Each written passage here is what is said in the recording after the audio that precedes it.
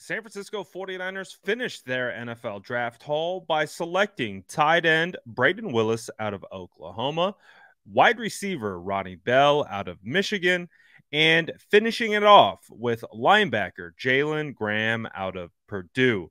These are all players that the San Francisco 49ers showed significant interest in during this draft process. I spoke to Jalen Graham at the combine, and he told me that he's had his eye on the San Francisco 49ers for some time. He's been watching Fred Warner play football for a couple years as a converted safety himself. So he's a converted safety to linebacker, and he'll come in and also compete for one of those linebacking positions.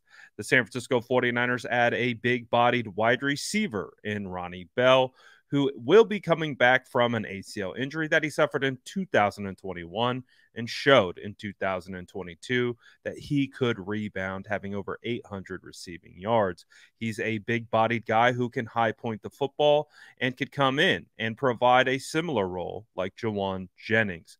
And of course, back to the original seventh round pick in Brayden Willis, tight end out of Oklahoma. He is a very athletic tight end, standing around 6'4", 240 pounds, has a very athletic profile that he can bring in regards to a pass catching tight end. He will be able to compete with the San Francisco 49ers current room that already saw the 49ers draft Cameron Latu in the third round out of Alabama. The 49ers current room without any undrafted free agent signings, they have 5 tight ends: Kittle, Warner, Dwelly, Brayden Willis, and Cameron Latu.